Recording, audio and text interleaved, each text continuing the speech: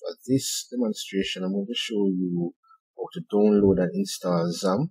XAMPP is very useful for those persons who want to create PHP web applications and test those web applications from a local server before placing the application on a live server. Alright, so with XAMPP, you can simply use it to run or create and run your PHP applications from a local host. Right, so I'm here at Google Chrome. I type in XAMPP download, and at the top I'm seeing download XAMPP from Apache Friends. So this is the one I'm going to go with. Alright, so after clicking on that, there are various options here. So if you want to install XAMPP for Windows, that option is there. XAMPP for Linux, that option is there. And also, if you are a Mac user, you can install XAMPP on your Mac as well. Right? So the X in XAMPP stands for cross-platform. The A is Apache. The M is MariaDB. The first P is PHP, and the last P here is Perl. Right, so it's an entire package. Right, I'm going to go ahead and download the one with the PHP 8.2 version, which is the latest stable release. This is one I'm going with. Right, so once the download has been completed, you can go ahead and install. Alright, so save my downloaded file. Alright, so one recommendation when you are installing XAMPP is to adjust your user account control.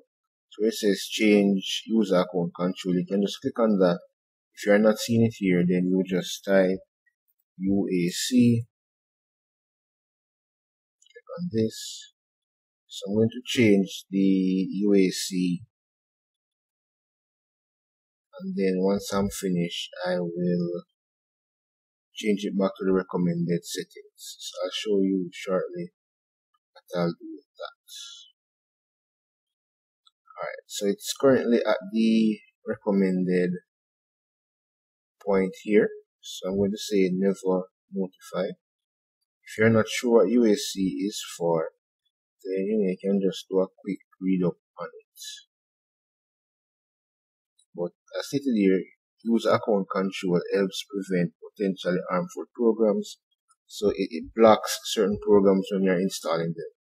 So it might cause an issue when you're trying to install XAMPP. So just lower it to never notify, install XAMPP, and then put it back to the recommended setting. So click on OK.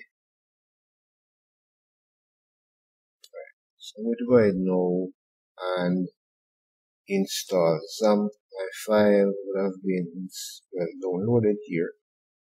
So I'm going to go to my downloads folder. So XAMPP is here. Don't click on that. Just how to do what it is doing. Alright, so here it is saying because unactivated user account control on your system, some functions of XAMPP are possibly restricted. So basically, it is saying with UAC, please avoid to install XAMPP and it states the location and all of that. Right, so this will come up. The fact that I did change the settings for the user account control, I should be fine. So let me click on OK.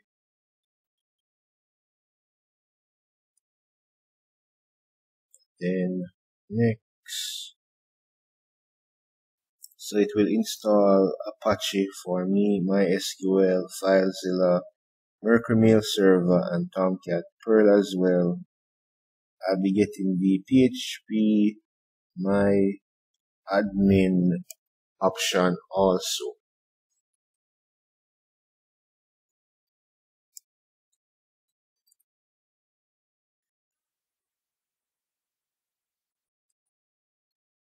So we can proceed with the installation. So I'm going to click on next. It will install it to my C drive, and it will create a folder in the C drive called XAMPP. So I'm going to go next. Alright, so it is telling me that I already have a folder by that name. So I'm just going to delete that old folder and install.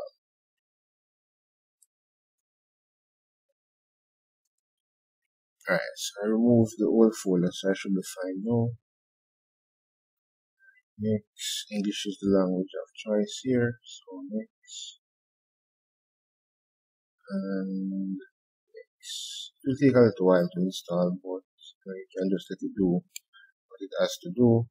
And then when it's done, you can write your PHP scripts or your PHP code and run them using your computer as a local host or as a local server.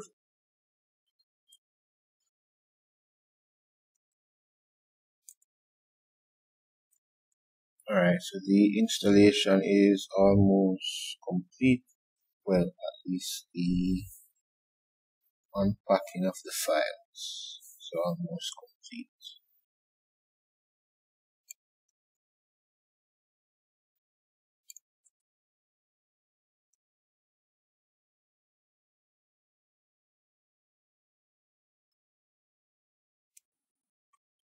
Alright, so we are here now. Alright, so I'm just going to click finish, and I'm going to keep the option to bring up the control panel or to start the control panel. No, I'm going to leave that option checked because the control panel is the next thing I was going to talk about.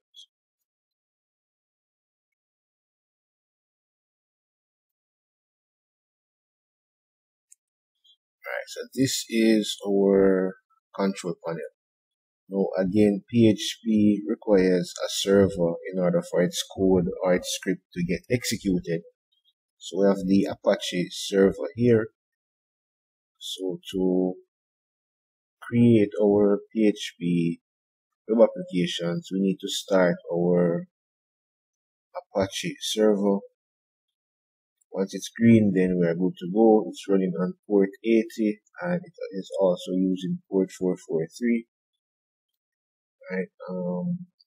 MySQL, I don't need this right now, but when we are creating applications with a database, then we need to start the MySQL service as well. But for now, just to double check that everything is well, everything is well, and everything was installed properly, which the Apache server is running, so know that the installation was successful. I'm going to click on the admin option here next to the Apache service, and that should bring up a dashboard in our web browser.